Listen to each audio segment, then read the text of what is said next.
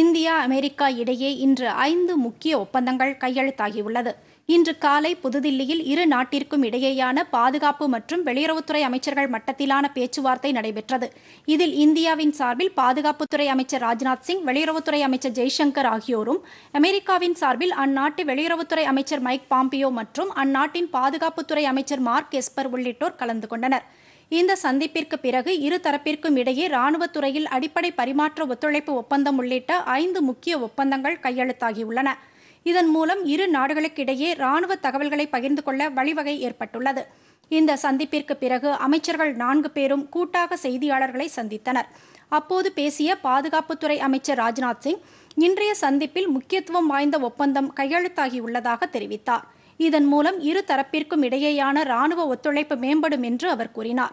இன்றைய ஆலோசனையில் Indo Pacific பிராந்தியத்தில் சுதந்திரமான அனைவருக்கும் சமவாய்ப்பு வழங்கக்கூடிய வகையில் நடவடிக்கை எடுப்பது என முடிவு எடுக்கப்பட்டதாக அவர் தெரிவித்தார்.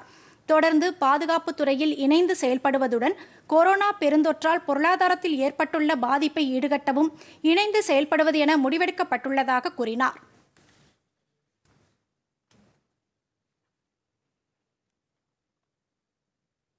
I thank the secretaries, their delegations, and our members of US media who have travelled to India to meet us amidst the threat of COVID-19 pandemic. I deeply appreciate your commitment to our bilateral relations. During the meeting today, we have had comprehensive discussions on key aspects of our bilateral and multilateral cooperation.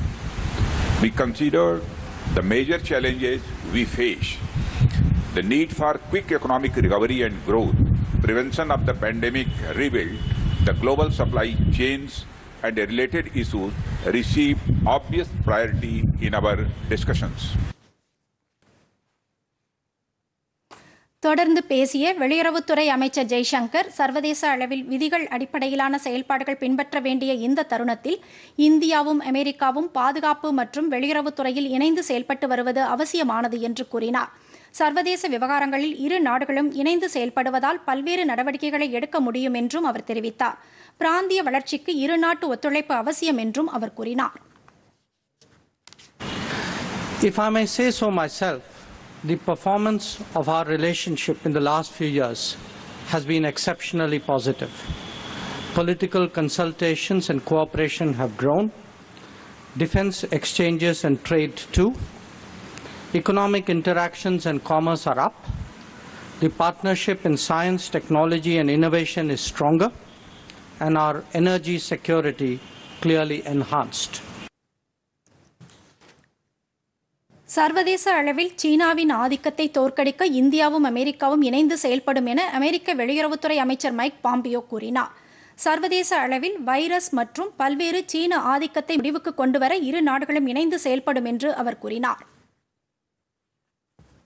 Through the Quad, through new cooperation on Mekong regional issues, making Afghan peace negotiations successful, or working together during India's upcoming term on the United Nations Security Council. We continue to support India's permanent membership of that body.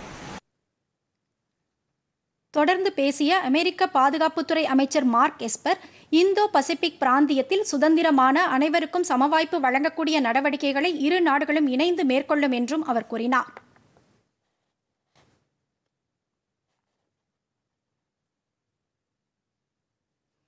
முன்னதாக தேசிய பாதுகாப்பு ஆலோசகர் அஜித் தோவல், அமெரிக்க வெளியுறவுத்துறை அமைச்சர் Mike Pompeo, பாதுகாப்புத்துறை அமைச்சர் mark எஸ்பருடன் முக்கிய ஆலோசனையில் ஈடுபட்டார். தொடர்ந்து 2 அமைச்சர்களும் புதுதில்லியில் உள்ள தேசிய போர் நினைவு சின்னத்தில் இன்று மரியாதை செலுத்தினர்.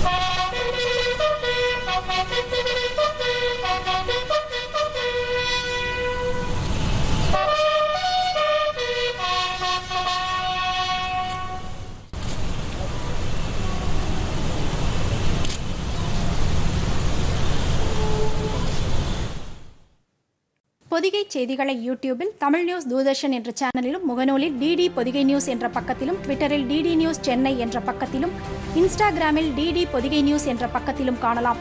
மேலும் உங்கள் கருத்துக்களை பொதிகை DD News@gmail.com என்ற மின்னஞ்சலில் தெரிவிக்கலாம்.